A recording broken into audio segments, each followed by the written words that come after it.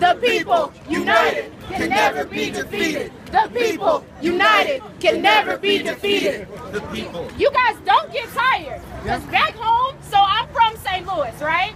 I'm from St. Louis visiting family that's here in Columbia, okay? So everything that went on last night, my heart was there. I was physically here.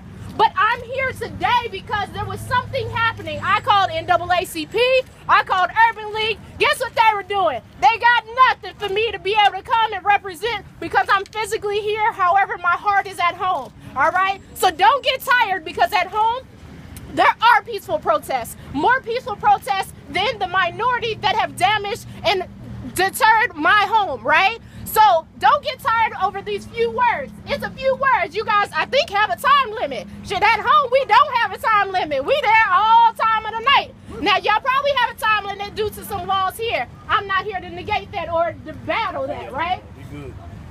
So stay out here as long as you can if you're available to. But don't get tired using your voice. You guys have to stand up. I think y'all have different challenges that we have in St. Louis because the Confederate flag is still flying right here at your own Capitol House, right?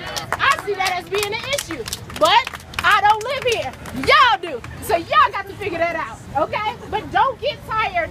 This is a movement. We're here to move. We're here to do positive things. Nonviolent action is the way to go. Dr. Martin Luther King, that's what he believed in. Not just praying. Don't get me wrong. Pray. Pray every day. Pray every moment, every hour. Do what you got to do. But without faith, without works, faith is dead. So you got to put some action to your faith. Don't just keep saying, I'm going to pray and sit back and hold your hands. That don't work.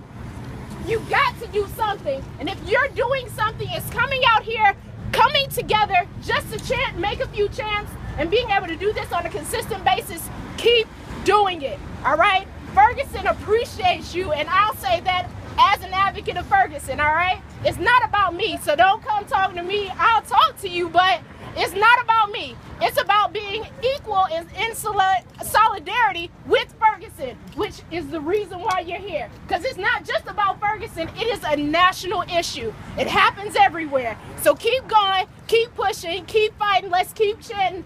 No justice, no peace. No justice, no peace. No justice, no peace. No justice, no peace. No justice, no peace. No justice, no peace. No justice, no peace. No justice, no peace.